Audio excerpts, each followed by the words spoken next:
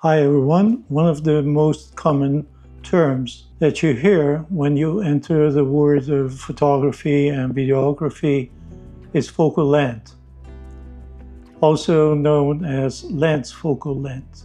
And what is focal length? Focal length is one of the most important concepts in photography and videography, and it determines the point of view or POV, magnification, and perspective. It is measured in millimeter, and it is the distance between the optical focal center and the sensor for the film. Let's take a look at the categories of focal length.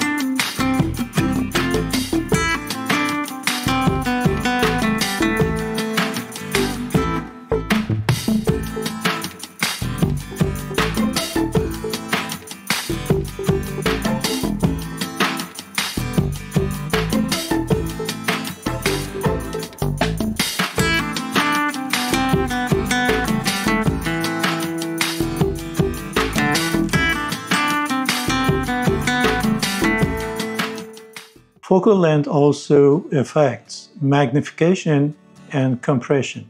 With a short focal length like a 16mm lens, the distance between the subjects in the scene are going to be exaggerated and they look further away. Wide-angle lenses make distance objects and exaggerate the distance between them. And with a 50mm lens, magnification is normal and close to what you see with your eyes. But long focal length lenses, like a 200mm telephoto, gives you a higher magnification and it compresses the scene.